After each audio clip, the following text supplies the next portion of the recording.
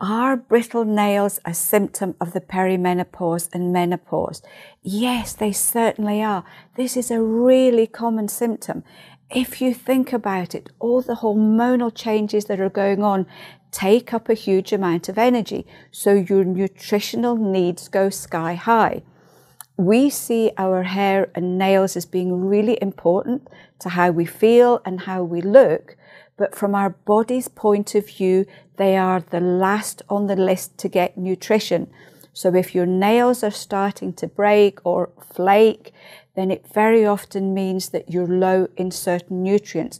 So check your diet, make sure you're getting enough protein and other nutrients for healthy nail growth.